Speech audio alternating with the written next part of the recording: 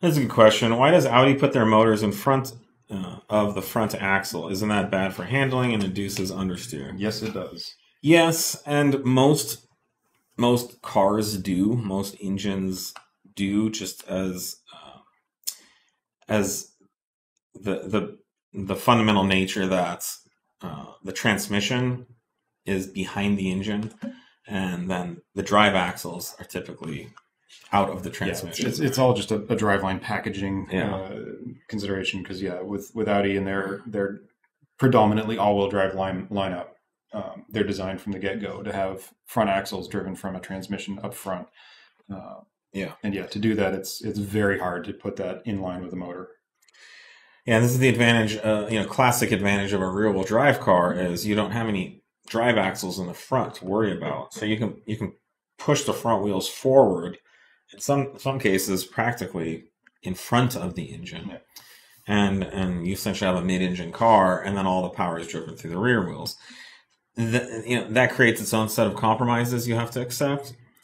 Rear-wheel drive cars typically do not put their power down very well, can be very unstable, or offer irregular handling for the average driver. Certainly, you go into a corner and you give it some throttle, and the car can easily spin. That just is really hard to do in a front-wheel drive or all-wheel drive car. What we've seen, though, is Audi make efforts to improve that. And so starting in was it B9? B8. Was it B8? Mm-hmm. Okay. Yeah, that's where the split flywheel. I know B9 was. That's right. So you'll see starting in a B8 generation and forward, the flywheel actually sits on a pedestal. So it still bolts to the crankshaft, but imagine almost like a wine glass with the flywheel sitting on top of it. And then that allows Audi to run the axles out of the front of the transmission flange. So it's still in the transmission, but they've now moved the whole engine and transmission back like 6 to 8 inches from where it used to be. So that already helps the weight distribution.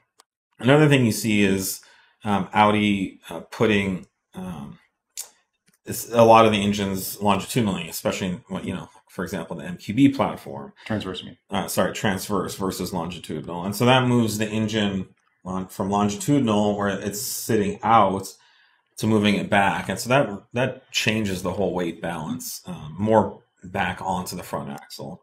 None of these are going to help the car feel as balanced as, say, a rear-wheel drive sports car, like maybe a classic BMW. But the advantages of Quattro are very big, and so it is a trade-off that you make. Also, with a lot of the suspension tuning modifications, like what we do, you can overcome a lot of that, and the cars do actually turn and feel very sporty, have very nice handling characteristics. So yeah. But Audi's never been out to be the ultimate sports car. Certainly not stock. But we get them a lot closer there, and there's a lot of fun, positive things about Audi.